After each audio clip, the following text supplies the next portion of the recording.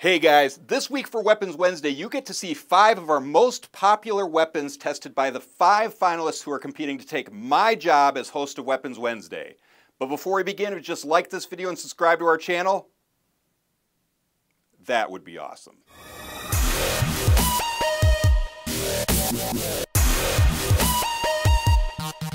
So last week, I showed you guys some of the newest weapons we recently added to the KarateMart.com website. And then I asked you to go to the community tab and vote for which one you like best. And you guys went to the community tab and voted for the Modern Tactical Kopis Sword. Excellent choice, guys. I love how this is a well-made, modern version of a very popular historic sword. So awesome job. So this week is going to be so much fun. Each of our 5 finalists have been sent one of my favorite weapons for them to review and test out. So at the end of this video, I need you to go to the community tab and vote for which one you like best, because next week, the winner of today's vote is going to become the new host of Weapons Wednesday. So without further ado, let's move on to our very first weapon. All right, so our very first weapon is the Skull Crusher Sword Cane, which is hosted by Sifu Rick B. Let's go ahead and watch his video. Hey guys, it's Sifu Rick, and my friends at KarateMart have sent me something to show you guys. Now, this thing is completely amazing. Now, before we get into the review, I need you to go like this video, subscribe to this channel, do all of those things. That would be awesome. All right, a while back, I did a video and it took off, which was, what would be your zombie apocalypse weapon of choice? Well, I think KarateMart heard me and they sent me this weapon. This is the Skull Crusher Sword Cane. You heard that right, sword cane. There is a hidden sword inside this cane. Now, we need to get into this and check it out. The overall weight of this cane is 3 pounds 12 ounces, but most of the weight is up here in the Warhammer head. The handle, the Warhammer head, is cast from stainless steel with a black finish, so it will be very corrosion resistant. Overall length is 37 inches long, but it can be shortened by cutting down the shaft and reattaching the toe. The shaft is made from a fiberglass reinforced nylon, which is extremely durable. Grip lines along the shaft towards the handle for added control. Oh, but this Skull Crusher Sword Cane has a secret. It has a hidden sword inside its shaft. The hidden sword is made from SK5 hardened steel with the black finish. It also has some serrations right here at the end. Now, it has a compression fitting that's very secure on here, so it's not going to just fly out pretty easily if I'm going to use this as a Warhammer, but it does make it release pretty easy. And as always, please check your local laws, because some states have very strict laws about sword canes. Now let's go outside so we can really test this out. So I'm going to do a couple of tests. I'm going to do an impact test on the pumpkin. I'm also going to do another test with the sword slashing the pumpkin. That's why I've got the second one back there. And then because of this stainless steel head, we are going to bust a brick. So you ready? Here we go.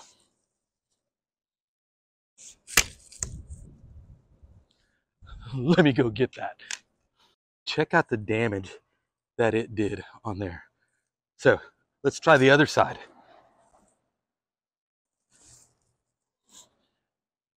There's nothing, just pumpkin meat on it.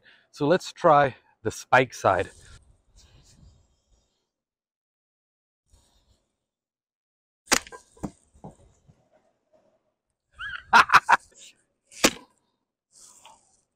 Oh, yeah. Now, something I want to note, on all of those impacts, the head stayed fully secure inside. So the sword is safe for full impact. So let's try another one, but this time with the sword. So if I just easy in there, that was a slight, oh wow.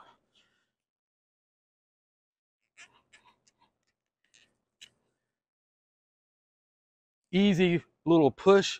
That went in probably a good 3-4 inches.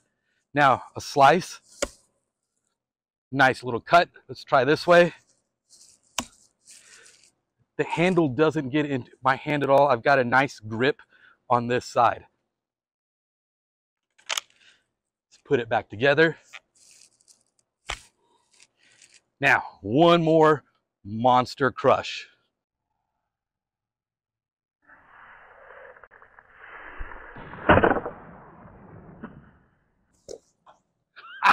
Now, as I stated before, this war hammer head is cast from stainless steel. Because of that, I'm going to test it right up against this cinder block. Got to have your eye pro on. So ready?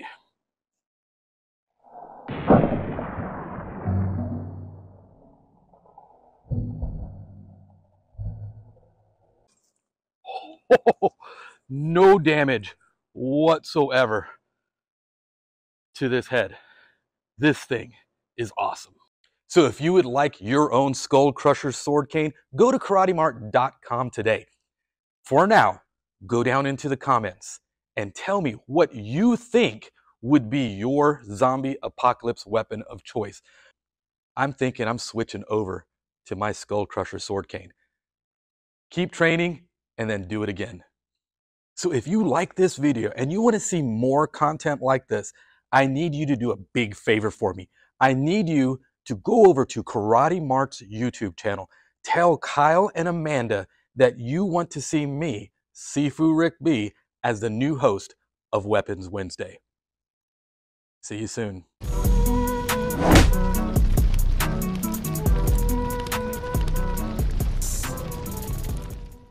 That was really awesome. Great job, Sifu Rick. So that brings us to the second weapon of the day, which is the removable spike aluminum tonfa, which is being reviewed by Eduardo Lagares. So let's go ahead and watch his video. What's up, guys? Eddie Lagares here, and welcome to round 2 of becoming host for Weapon Wednesdays for KarateMart. All right, so for round 2, you guys know that I was sent a random weapon for me to use and showcase. And I'm happy that it got to be the tonfas because it's a weapon that I have used here and there very briefly. And when I did use them, they were wooden. But what's special about these is that they are pure aluminum. It just really looks nice. The handle is solid aluminum for a good grip. And then the rest of the body is hollowed out. So it's a quick strike kind of thing. Another cool thing about these tonfas is that they bring spikes. You can have a spike here or a spike here, but you can really feel how heavy these are. So once that spike is on, you can definitely feel the weight distribution, the difference in it. You have to really swing hard. Obviously, you gotta be careful. These spikes are no joke. The reason they were engineered to be solid steel is because if it was aluminum, if you were to strike something, it would dwindle down. So it was very smart of them to do solid steel. Something that I really like about the tonfas is that not only are they a dynamic weapon, but if you really know how to use them, you can use them to your advantage. So you can strike, right? You can block, right? Or you can also strike with this part, right? But what's really cool is that if you're a seasoned martial artist, not only does it become a hammer, but you can use it to trip your opponent in some sort of way or cause heavy damage. So you can block, trip them with the ankles by using this as a hook, right? And just kind of pulling. For someone who's been doing martial arts for more than 20 years, I gotta say, as soon as I held them, they just felt natural in my hand. And that's what's really nice about them. This part, this side is fatter than this one. So it gradually goes thinner and thinner, which I like. It gives not only a dynamic feel to it, these are really cool weapons to kind of like use, especially if you're the kind of martial artist or weapon expert that likes to do dual. When I use my nunchucks, for example, I like to practice with my left because I'm a righty. But if I practice with my left, it helps me become more dynamic. So these kind of weapons kind of help train that. So the reason they're so high quality is because they're made in the US by Combative, and I gotta say, they went all out. This is what it looks like with the spikes. Very nice, very smooth. Let me see how close I can get it. But it's extremely sharp. They went all out when it came to the tip. This is a tonfa with just a cap. Still very elegant and still worthy of causing a lot of damage. With the spikes, right? It's obviously longer, 22 inches. Without the spikes is 20 inches. It is worth noting that the spikes do add some weight to it. So without the spikes, it's about 1 pound and 13 ounces. And then with the spikes, it's about 2 pounds and 4 ounces. If you really try, you can throw these at people. Solid steel, aluminum, you guys get the point. And before I forget, it also brings this really cool heavy-duty nylon bag for the spikes and the caps. If you put it on a belt, just kind of take it out and fix your tonfas. All right, so now that I've showcased the tonfas and all the nice little features that it has, now it's time for the really fun part, which is breaking watermelon. And since we're in October, why not break some pumpkin while we're at it? All right, so I got a really nice pumpkin here. Not really sure how much it weighs, but it's pretty heavy. We're gonna see the damage that we can cause. This is gonna be without the spikes, and then we'll do it with the spike. That way we can see the difference. I guess I added the right swing momentum to it because almost immediately, I guess it was from this side, it cracked open. You can see it here. So that's some significant heavy damage right there. I guess with the way that I swung, I mean, this could give a really strong crack to a skull or a bone if you really tried. So I'm very impressed with that, especially since this is a pumpkin and not a watermelon. So now let's try with the spike. There we go, that's what I'm talking about.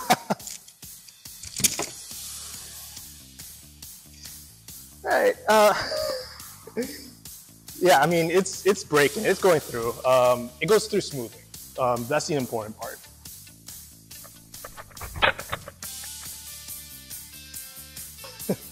I mean, it's cracking it open.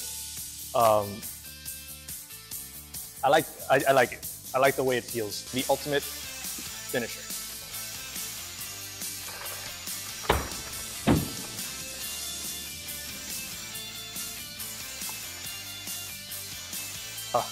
We've had our fun with destroying this pumpkin, and you can see that it's caused some serious damage. But aside from that, thank God it's just a pumpkin. Nobody got hurt, and let's just keep breaking pumpkins and watermelons and see how much footage we can get.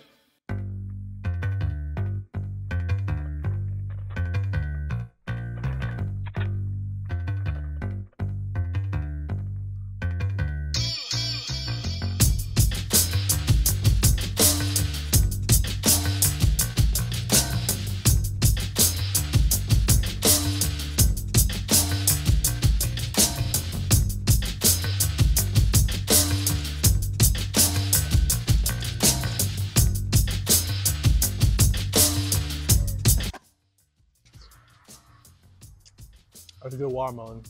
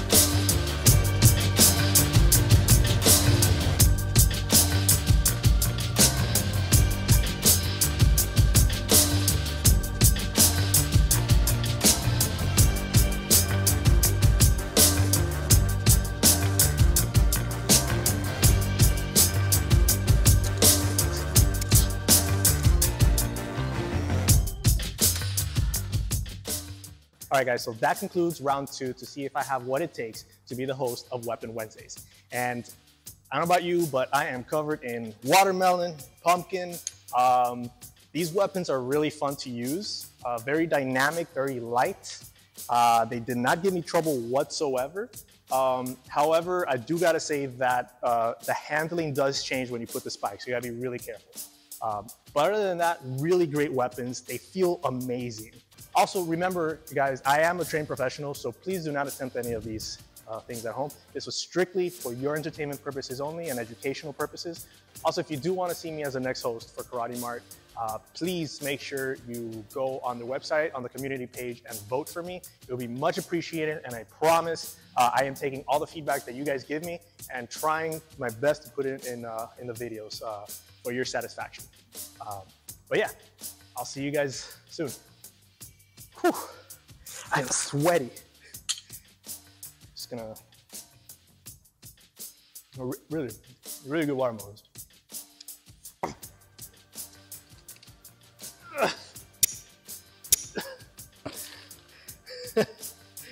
Yeah, you're gonna need 2 for that one. Awesome job, Eduardo. Now remember, at the end of this video, after you've seen all the competitors, make sure you guys go to the community tab and vote for which host you like best, because it's very important that we find the right person to take over my job. But that brings us to our 3rd weapon of the day, which is the modern Viking sax sword, which is reviewed by Styles Johnson. So let's go ahead and check out his video. Just wanted to say good afternoon, everyone. Good afternoon. Hope all is well with everyone. Just wanted to thank everyone who took the time to watch my video at KarateMart and took the time to get me here to round 2. Much appreciated, and it's much love right back at you.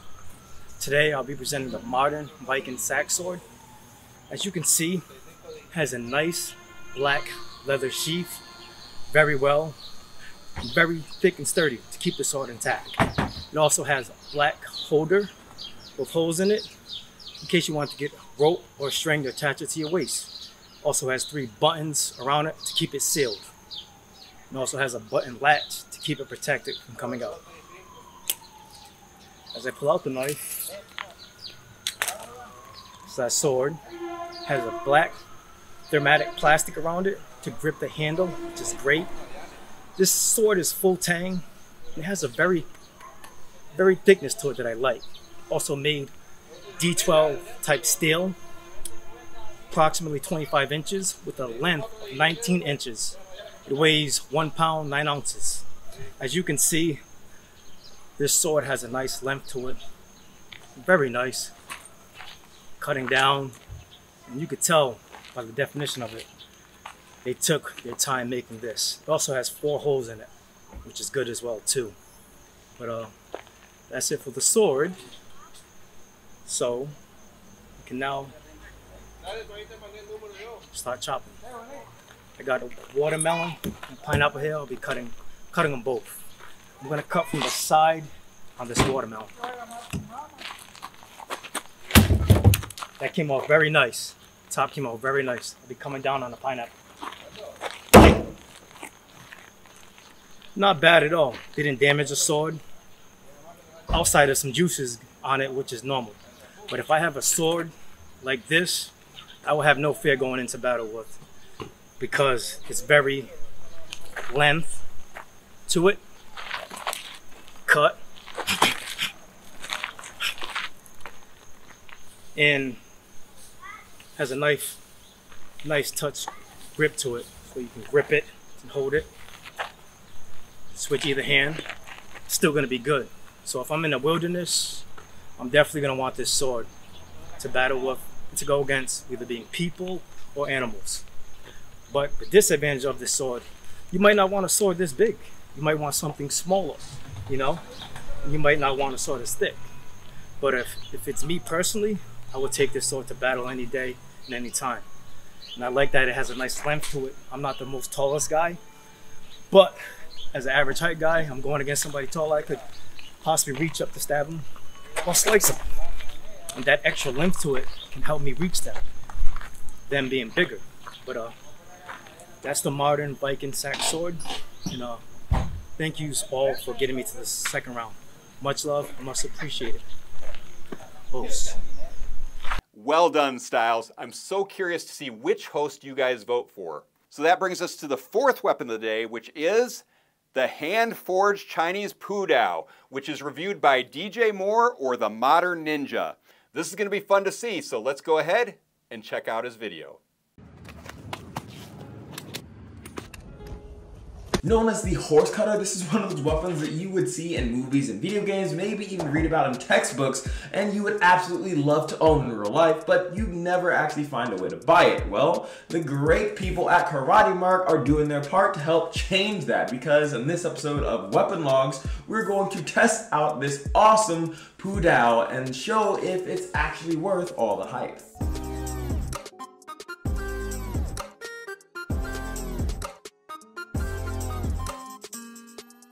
What's up, guys? It's the only ninja wearing aviators and a superhero hat, and welcome to the Modern Ninja channel. If you're anything like me, then you have no idea what a Pu Dao is, and you're only halfway sure on how to spell it. But that name horse cutter really has piqued your interest. And who could blame you? That is an absolutely wild thought. Well, the Pu Dao, also known as the Po Dao, is a Chinese glaive with a cleaving blade that resembles the broadsword. It originated during the Song Dynasty, sometime between 960 and 1279 AD. Just like many other weapons of the time, it was a farming tool turned weapon, largely not considered to be a military grade weapon and used by small militias, bandits, and outlaws, and even rebels at the time. However, that definitely changed when the Chinese military realized what these had the ability to actually do, which is obviously how it got the name horse cutter. I may pronounce this wrong, but I'm gonna do my best. General Yu Fei pioneered using them to chop off the legs of heavily armored horses in battle. This made his men quite a problem for any attacking army of the time. After taking out the horse, they were able to use the hook on the back of the blade to use it and maneuver their opponents into the prime position to use this 2-foot business end to, well,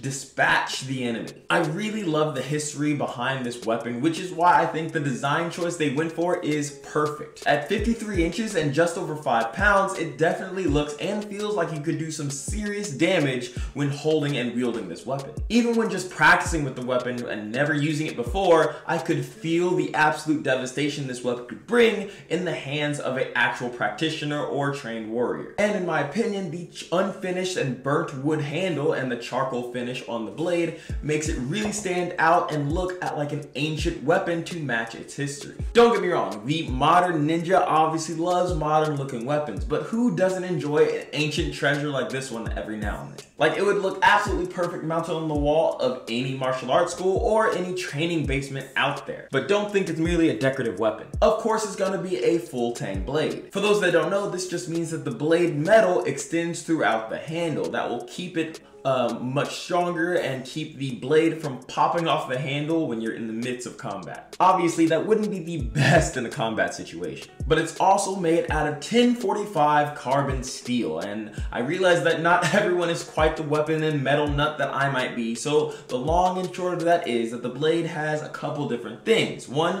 it's high strength and toughness, making it take impacts quite well. Like, I dropped it multiple times in the making of this video on concrete, and there's basically no dings or scratches. It's fairly easily sharpened by either over-the-counter sharpening tools, or even if you really want to do it by your hand if you know what you're doing. This means that in that theoretical zombie apocalypse, it will be easy to keep your zombie beheading tool sharp and good for use. And the metal can also be easily weldable. This means you can add in any flare or special designs if there's any welder that wants to do a DIY project with this device. Now, if you can't tell, I really do like this weapon. I've been excited to play Fruit Ninja with it since I opened the box they shipped it to me with, but there's some things I would have done differently. The black nylon grip is really nice choice design-wise. It's using the Tsukumaki style of wrap that many historical katanas use as well, covering 3 separate portions of the handle, the top, the middle, and the base, along with the ring at the bottom of the handle as well. However, if you plan on using this actively, the grip is definitely not the most secure thing in the world. After just a couple minutes of testing it and spinning it around, the wrap started to undo itself in my hands. And obviously,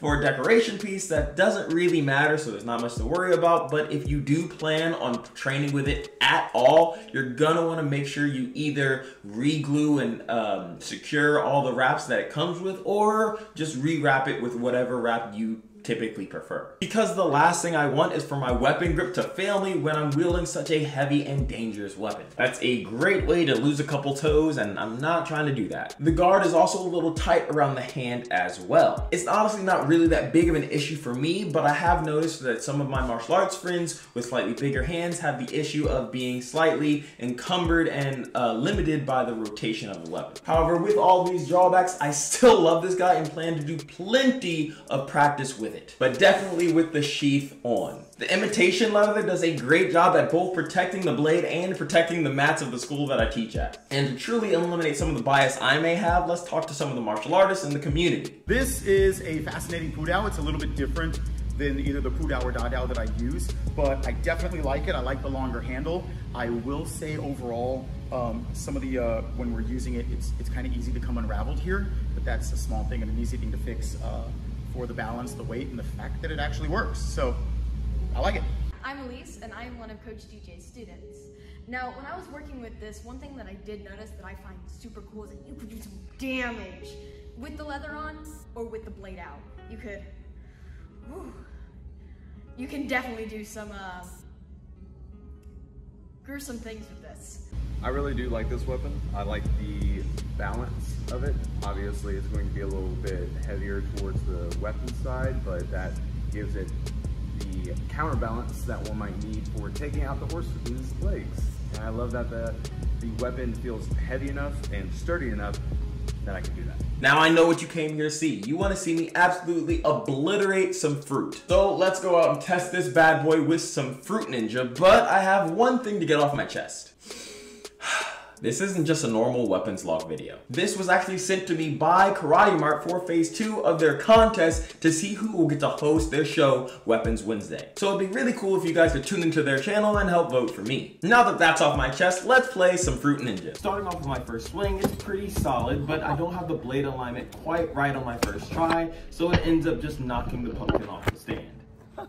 And then it's Bobby's first swing. His first swing is much better than mine simply because he has actual training with this weapon, unlike I do. And so his first swing does cut a chunk off just like mine did, as you see in this picture here. Then Bobby really comes into his own and gives it his second swing and truly cuts it clean in half, as you see in the video right here, because he's able to get the alignment correctly. And so I give it my go, Bobby lights it, and I swing, cutting it almost in half.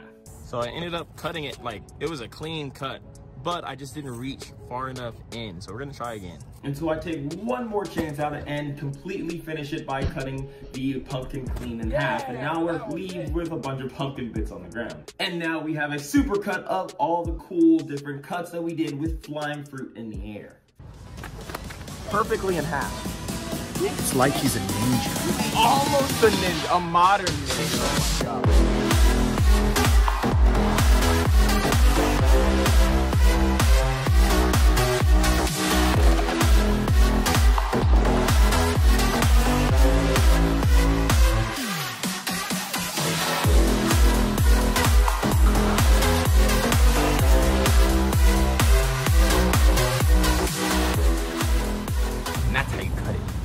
Now I know what you're thinking. DJ, I want to play Fruit Ninja too. How do I get one? And I got you guys. Just click the KarateMart link down in the bio below and get one for yourself. And like I said earlier, I'd really appreciate you going to check out their YouTube channel to vote for me. But until next time, my name's DJ Moore. This is the Modern Ninja. And I'm out. And Bruce Lee flow like water, state of mind got me going farther than I ever thought I could have been. Gotta grab a sheet of paper, as you know I got the pen. Anybody want to smoke your whole career be looking grim. Out here flashing chains while your boy been in the gym. Watch me spitting flames. That was really cool. Great job, DJ. And that brings us to our final weapon of the day, which is the stainless steel spear staff, which is reviewed by Dallas Dyer. Now, this is one of my favorite weapons of all time, so I'm very excited to see how Dallas reviews it. So let's go ahead and watch his video. Woo, oh man. Guys, I am so excited to make this video today. I am like so excited. Okay, so for those who don't know, this is my final audition video for Weapons Wednesday on KarateMart.com. For those who don't know who that is, KarateMart.com is like a website where you can buy like martial arts weapons, things like that, swords, staffs, spears, nunchucks, anything you want. So they need a host for Weapons Wednesday to review their weapons. And I've been auditioning for quite some time along with a bunch of other people. And today I'm going to be in the finals. So I'm making my last audition video for their show. So before I wanted to get into that, I just wanted to say that, you know, if you guys like this video, you know, you can go over to KarateMart.com's YouTube channel and, you know, you can support me on there if you want to, if you feel like I'm fit for the role. And even if I don't win, this has been like one of the greatest opportunities in my life. I mean, this is so awesome. I've loved Karate Mart for a long time. I've bought all kinds of weapons on there, and to get the opportunity to like be the host of their YouTube channel is so cool to me. All the nice things people are saying about me, I've never had this many nice things said about me before in my life. So this is just so awesome. All right, so to get into this review, KarateMart has actually sent me a weapon to review for this final video. So Tony, if you could just hand me that box there. Sure thing, dolls. Here you go. Thank you so much, Tony. All right, so I'm gonna be honest, y'all. I have no idea what this weapon is. I have no idea what they sent me, but this is a really heavy weapon. It's definitely some sort of pole arm or like spear weapon or something like that. I have no idea what to expect. So let's get this open and see what they sent me. I am so excited. All right, let's see what it is. We've got a knife here. Okay, wait, I guess I'm trying to guess what this is. I'm thinking it's some sort of spear weapon or like a bow staff or something like that. I don't know, but let's see if I can get this open. Okay, don't want to get too hard into it. Okay, just take it off. Give it 1 second. Okay, finally got it open. All right, let's open it up and see what we got. Well, I thought I had it. Here we go. Moment of truth. It's stuck. It won't come out. It's stuck. Get out of there. It's stuck. Oh, it's got like paper towels stuffed in there. Maybe that's why it won't come out. Oh, oh, oh, oh, oh. Oh my gosh! No freaking way! It's the freaking spear staff! Oh my gosh! They sent me the spear staff! Oh. Yo! I did not expect that! Dude! Oh my gosh! Thank you guys so much! Yo! Oh my gosh, this is the stainless steel spear staff! I did not expect this, but this is a fully stainless steel spear staff.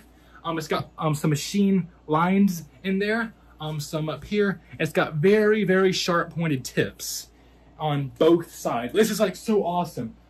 What this mostly reminds me of is Shredder's spear staff thing in the TMNT 1990 movie. That's why I like this thing so much, because it reminds me of Shredder's weapon. But this, oh. Whoops. I'll fix that later. But okay, I'm gonna have to test this outside. I don't want to put it in the hole in my wall. Okay, so I've read a little bit more about this staff, and apparently it's 3 pounds and 13 ounces. These staffs are available in I think 3 foot, 5 foot, and 6 foot. They sent me a 5 foot one, so that's really, really cool. I'm sorry if I'm talking too fast. I'm just like really excited. I did not expect this, but still, I'm so excited to try this thing out. And I was right about it. It is a hollow aluminum. It's a really thick walled. I mean, sorry, not aluminum. Stainless steel. So it's a very thick walled, hollow stainless steel. So this should be pretty durable, and I'm pretty confident I can like hit this against something really good, and it won't break on me. So I'm ready to go try it on something already. All right, guys, so we're finally outside now, and we're gonna be testing this weapon on some things. So, the main 3 things I'm gonna be looking for in this weapon is its piercing power, its whacking power, and its durability. I'm pretty confident it's gonna get all those pretty good because we got some very sharp tips on there. And this feels like a very sturdy, well-made weapon. It's made here in the USA. Yeah, I think this is gonna hold up pretty well. So let's try it on some things. Okay, so our first test subject we have here is Benjamin the skeleton. So we're gonna be putting this paw on top of Benjamin's head to see if these things could actually be used as protective helmets. I've always wanted to do that, so we're gonna find out today. Hey, dolls, can I make a skeleton pun real quick? Benjamin, we don't have time for skeleton puns, no. Okay, what is a skeleton's favorite snack? What, Benjamin? Ribs! Spare ribs! I'm dead! Yeah, Benjamin, that was funny the first 500 times you told me that this week. All right, let's put this on your head. There we go. Hey, I can't see a thing in here. How can you see anyway? You're a skeleton. You don't have eyes. All right, the moment we've all been waiting for.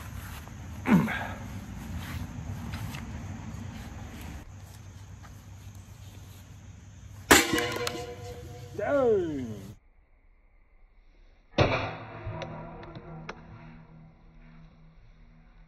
Okay, so it actually pierced right through there. I mean, it didn't go all the way through, but like it still pierced through the metal. And is there any visible damage to the spike? It's still held up really nice. All right, let's try its whacking power. All right, now we're gonna give it a good whack.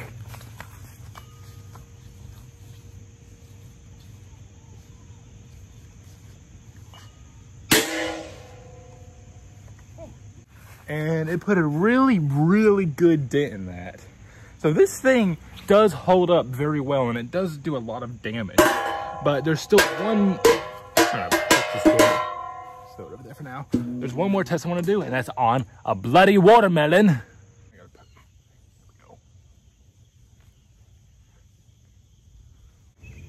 Oh, come on. Yeah. Woo.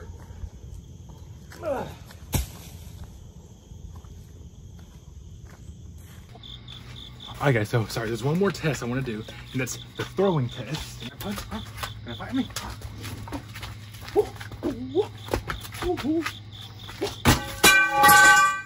That was loud.